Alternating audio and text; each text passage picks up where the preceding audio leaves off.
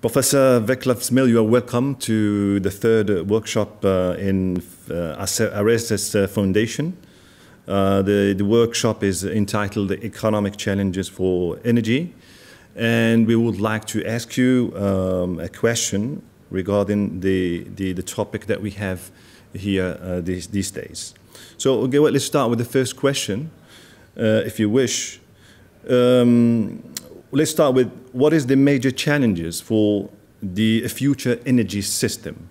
It depends whom you are talking about, because energy consumption is so unevenly distributed around the world that the problems of countries like China, India, Brazil are very different from problems of countries like European Union or North America. I would say briefly that problem for all the rich, affluent countries of the world, EU, Japan, US, Canada, is how to use less energy. That's the first thing which we should be concentrating on. We don't need to use more energy. We already use too much. Well, the problem for places like China, India, Brazil, is to how to use more energy, because they still need to improve the quality of life, to improve education, to meet the expectations of people for better living. They need to use more energy. So there are fundamentally different problems. You know, the one set of countries should use less, the other set of countries should use more. I'm not even talking about Africa, because in Africa people have to use much, much, much more, because we are already at this level, right?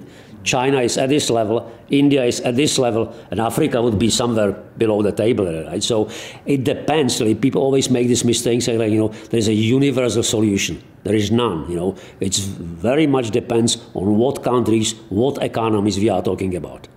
Okay, so let's stay in the Occident, no? Yeah. Developed countries, and energy use was related or correlated usually with the economic growth. Well, it is. That's what it is. If you should think about economic, basically, economy is basically, you know, there is no such thing as economy fundamentally. Fundamentally, from a physical point of view, everything is a flow and consumption of energy. You cannot have any economy without consuming energy. So the first thing first, right? Everything we do is predicated on energy consumption, really, right? Yeah. However, that doesn't mean that high quality of house standard of living, high quality of life depends on a constantly increasing energy consumption, because we've already reached a level where we consume certainly more than enough to satisfy these basic quality of life challenges, and at the same time the higher consumption is creating only one thing: greater environmental problems, really.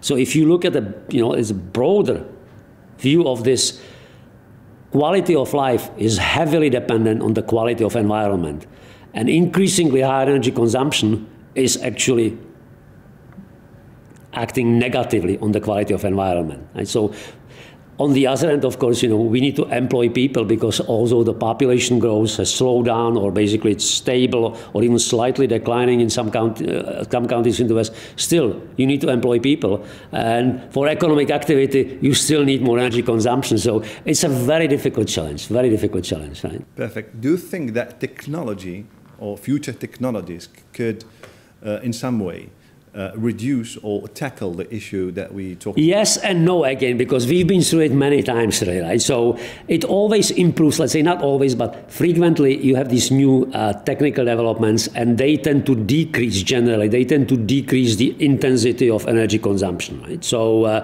you know, the better engines consume less gasoline per kilometer, right?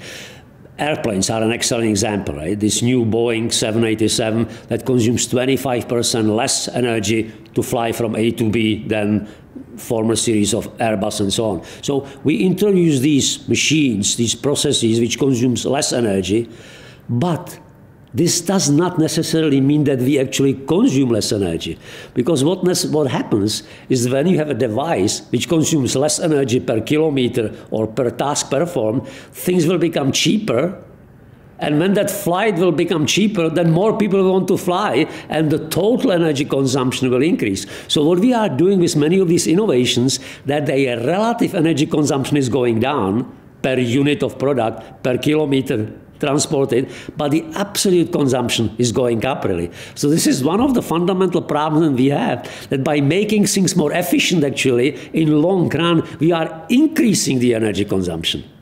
Perfect. So thank you very much for enlightening us with your... Thank you.